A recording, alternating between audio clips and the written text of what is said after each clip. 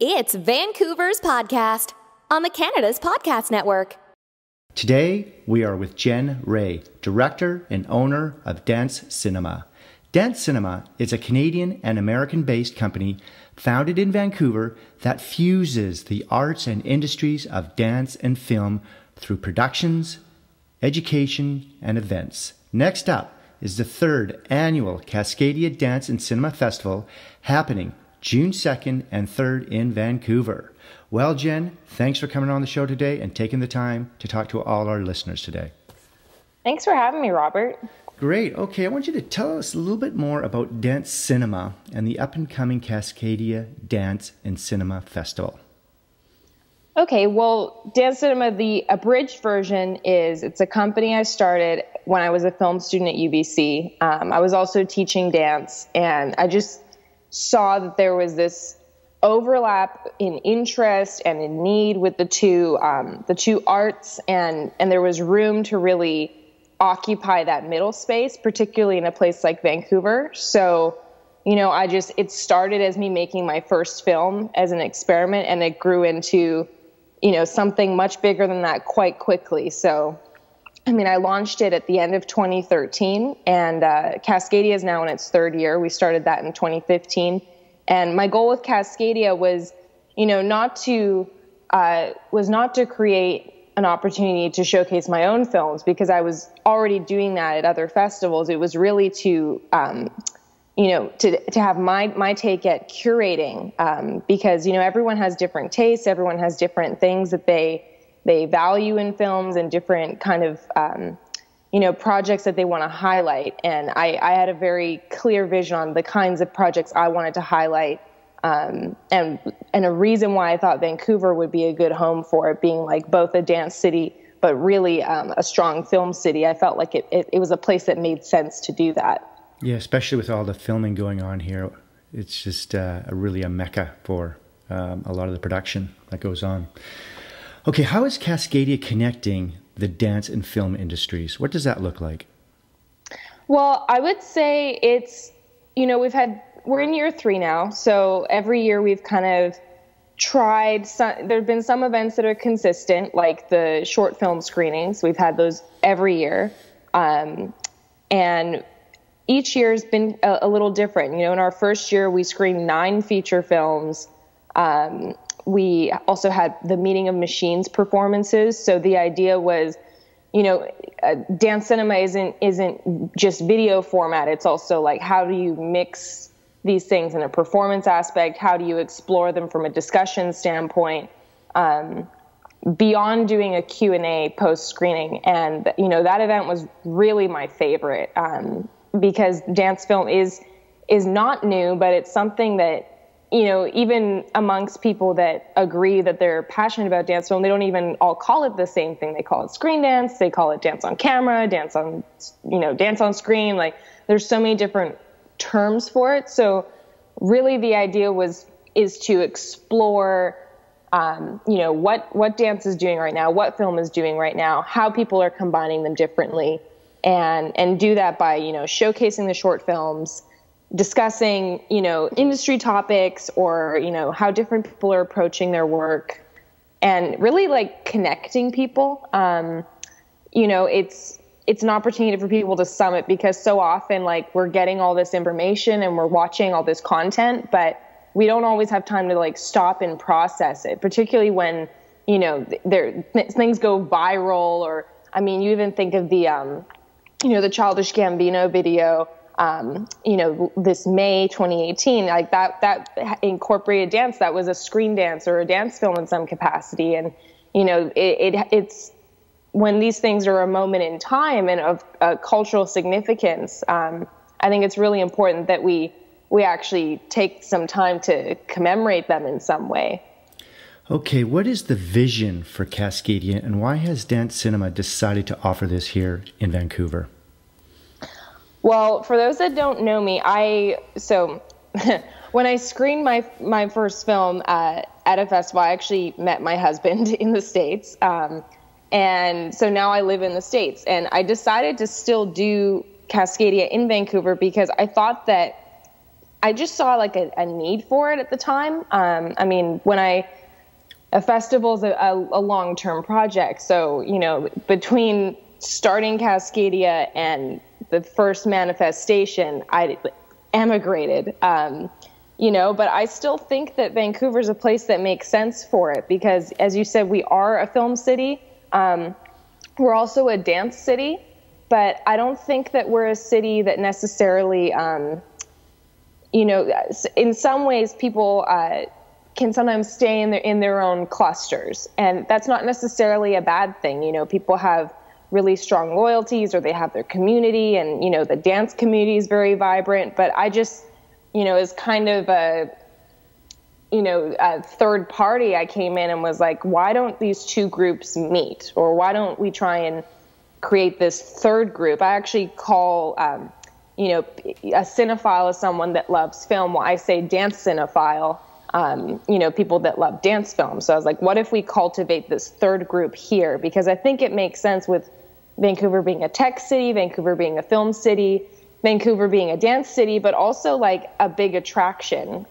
We've attracted people from elsewhere in Canada and from the States quite a bit because they're like, oh my gosh, Vancouver, I have to come to the festival. And it's like, okay, like you really realize when you talk to people not from Vancouver who don't know about the daily rain, just how much of an attraction the city itself is.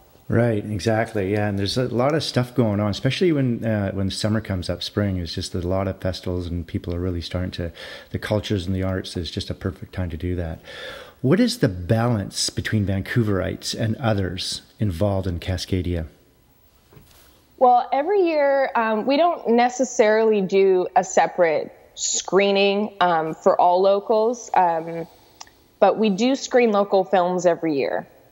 And that's something that is really important, I think, is because we are sending films abroad, but it's important to also like be able to show it locally and have, you know, people that you know and people that you could actually more realistically work with actually see your film in a certain forum. You know, like we host our screenings at the Van City Theater, and like that screen is so gorgeous. It's a nice, you know, internationally recognized facility. Like it's so much better than like, oh, I'm going to put this on the projector in my living room and we'll appreciate it. Like that has its place. And I love those kinds of screenings, but you know, there's a level of respect that you show a work when you do show it in a more formal forum. We also have a lot of guests, particularly, it seems to be consistently from LA, I think because, you know, being a West Coast thing and also just the volume of films coming out of Los Angeles. There's a lot of high quality dance films coming out of there. And consequently, we select quite a few. This year, we have about 4 filmmakers coming up from LA. We have, let me think, 1, 2, 3, 4, 5. I think we have about 5 local filmmakers, which is really exciting. I think that's more than we've ever had. And we also have someone who's from New Zealand as well. So I'm really excited that it really will be like this, you know, Cascadia is a place of mind, and it's like obviously the fictional, you know, the political movement for the Pacific Northwest to separate, but that's not why I named it Cascadia. I named it because we're located in Cascadia, but also because it's this idea of like a border, you know, no U.S.-Canadian border, and it really being a place of mind and a place of ideas. And so. Good. Yeah. That's really interesting because I was just at the BC Tech Conference Summit, and they talked about the Cascadia connecting Seattle, and just like you said, the ideas and the technology and even the universities and things. So I think that you nailed it as far as that. You know, it's now becoming one now with Amazon moving here and, you know, Microsoft being here. It's really uniting the two cities mainly, and the calling of the Cascadia. Now they got this rapid transit going on, so it's really interesting. So who will be involved and attending this year? Well, this year, so I'm really excited. We do have some partner organizations that will be attending. In the past, you know, we've you know, digitally or, you know, by way of mentioning or program ads or screening slides, there's been a presence in the past in trying to, connect people that are there with other opportunities beyond our event. But I'm really excited this year. We have, so one of our programmers, Hannah, she's one of the co-founders of Screen Dance Collective, which is a curated, resource for high quality screen dance on Vimeo. And she'll be present. She's been programming for both of our festivals for 2 years now, and she's fantastic. I just love working with her. And she actually has a degree in dance film as well. So it's nice to have a mix of people with, formal education and industry experience. And so she'll be presenting about Screen Dance Collective. We also have Autumn Miss Belk coming from North Carolina. She's from Raleigh. She's with Film Art Dance, or rather she founded it. And this is like a touring, she curates dance films and grades them for K-12 curriculum so that they actually go into schools in the States. They're not in Canadian schools right now, but basically it's an opportunity that our filmmakers can have. And actually our filmmakers last year, Gemma Crow made her film Warehouse with Warehouse Dance Collective, and their documentary has actually been part of the Film Art Dance Collective. So already these opportunities are kind of rolling. Unfortunately, we don't have anyone present from Standard Vision this year, but this is an opportunity that I was connected with through Alexa Roman at Los Angeles Dance Film Festival. So I'm really excited. We also have an opportunity with Standard Vision. They're an LA-based company, and they have this giant LED screen outside the Courtyard Marriott on Olympic Boulevard. And some of our filmmakers will be able to have their films screened there, which is a really cool opportunity. I unfortunately don't have the measurements, but it's massive, and it's on the side of a building, like in downtown LA. Like, that's so cool. I wish we had a big screen like that in Vancouver for us, but LA will have to do for this year. Okay.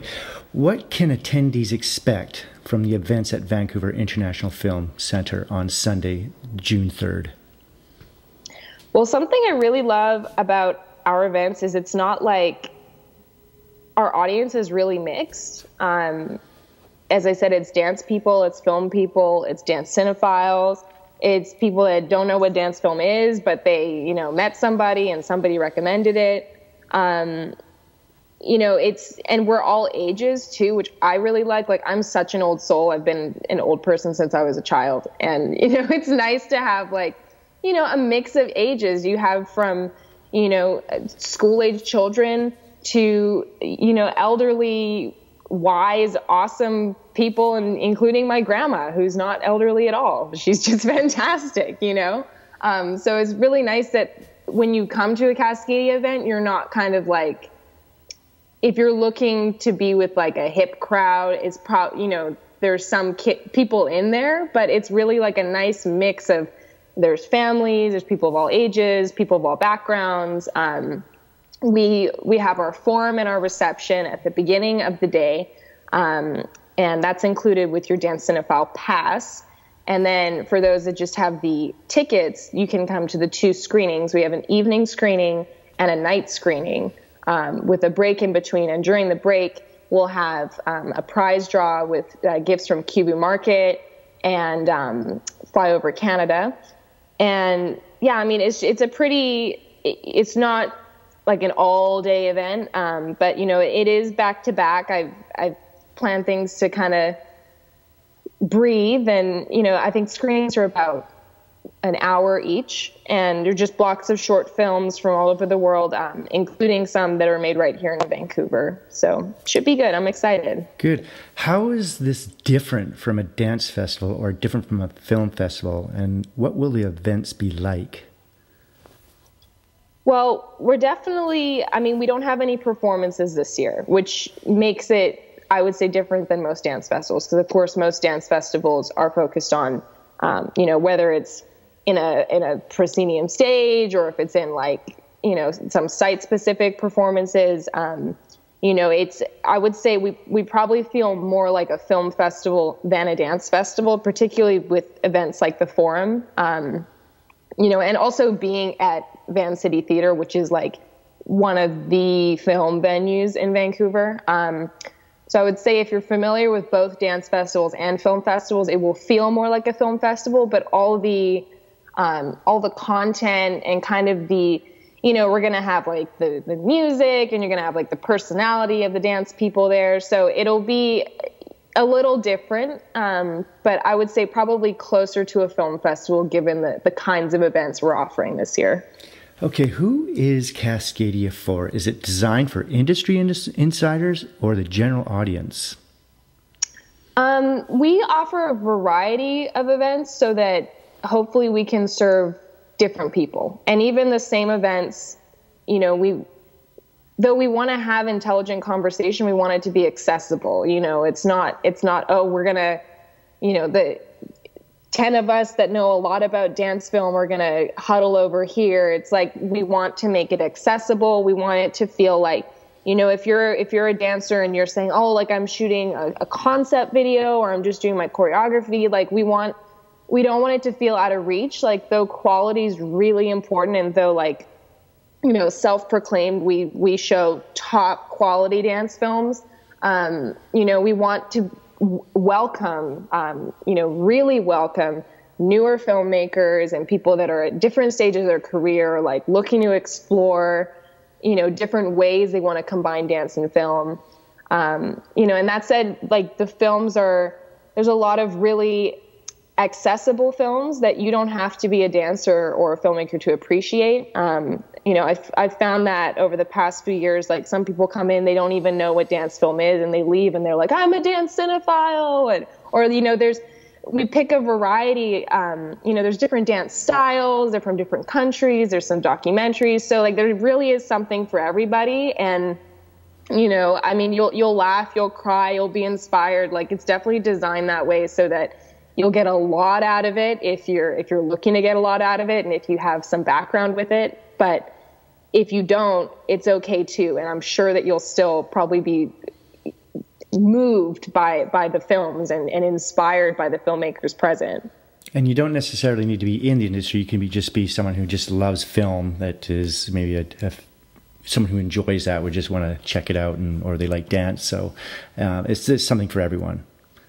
Totally. And I mean, the thing is, we really want to push, it's not like we're going to we're not going to make everybody meet each other and like walk around and police it. But like we do really encourage that people do connect at the event, because that's part of the point of going to an in-person event. And I mean, part of the partnerships have come out of this. And, I've seen people one year at Cascadia and then the next year they made a film together, which is really cool. So, I mean, it's also for people that, maybe you're an animator, or maybe you like are a colorist, or maybe you do, set design or costume or any sort of job associated with the films, because dance and film require so many different jobs to make them. It's like, it's really an opportunity for people that do other jobs that are related to it, even if you don't think, oh, I'm not a choreographer, or I'm not a filmmaker, so it's not for me. It's like, well, I mean, are you a graphic designer? Because we need a lot of those. Are you an editor? Because we need a lot of those. Right. Yeah. Okay. So what's next? What is Dance Cinema doing beyond this June events? Well, I do Discover Dance Cinema workshops, and those tour. So I've got a couple dates. Really excited to be in California this summer, so that'll be very fun. And what Discover Dance Cinema is, we do like a dance class, but we also learn about dance film history. Sometimes we make a video, but not always. It kind of depends on the class. So workshops, and we also have Capital Dance and Cinema Festival, which is a year younger than Cascadia. And that's the event I do in the DC area. And, not all the films are the same because the audiences are different. But and also the timing, in 6 months, you can get a lot of new projects coming in, or some projects that maybe, have been out too long. So, Capital Dance and Cinema Festival, in September 9th. For any listeners in the DC area, it's basically Cascadia, the American version. So that's the most immediate stuff happening. Okay. How can our listeners register, get their passes and tickets to Cascadia 2018? Great. All the info is at www.cascadiadc.com. festival.com, DC like dance cinema festival.com. So there, everything's there. It's a one-stop shop. We don't do tickets on Eventbrite. We use Square.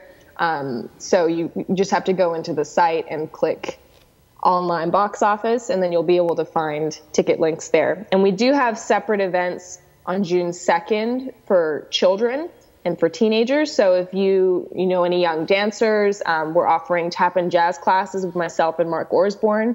And we're also offering a dance cinema movie night for kids and teens as well. So the website's, I think, pretty clearly divided to June 2nd for kids and teens and June 3rd for adults. So today we were talking about the adult events, but if and when you do go on the website, you'll see that there are offerings on Saturday as well. And location?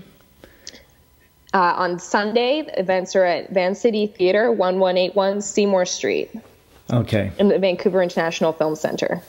Okay, and you are offering a code for my listeners, for Vancouver Entrepreneur listeners, and the promo code is VAN Entrepreneur for a 15% discount, and that's valid until June 1st. So I recommend you take advantage of that. That's a great offer for a 15% discount, and I'm sure you'll have a great experience, and I think it's something that everyone can learn from. So thanks, Robert. And I mean, we have individual tickets, so you can just come to the screenings if that's all you're interested in, or you can get a pass and you can come to the forum and you get a T-shirt, you get popcorn. It is all bundled in there. So okay, and you'll be there obviously both days, so they can of course they can come say hello to you, and if they want to have a conversation with you or connect with you, any of the entrepreneurs that are on the show would like to speak with you. I'm sure you'd be happy to speak with them. And I would love to. Great. Okay, Jen. Well, thank you for coming on the show today. I've learned a lot about you and the festival, and I'm sure our listeners have as well. Thanks so much, Robert. Great. Okay. And good luck with the podcast. Thank you for doing this. It's really important for people to have resources like this, because sometimes, we have content that we listen to turn off. But I mean, when you facilitate a podcast like this that's truly like a resource, and it's educational and it's inspiring, I think that's a really important place to occupy in the web space and in people's minds. So thank you for doing that. Well, thank you very much. Yes, Vancouver is a very community-oriented. Entrepreneurs stick together, they help each other, and I'm finding as I do this, everyone's dialing into this so they can reach out to each other, and everyone wins, right? So that's totally. Great. Okay. Well, thank you again, and we'll see you next time. Thanks so much. Okay. Bye-bye.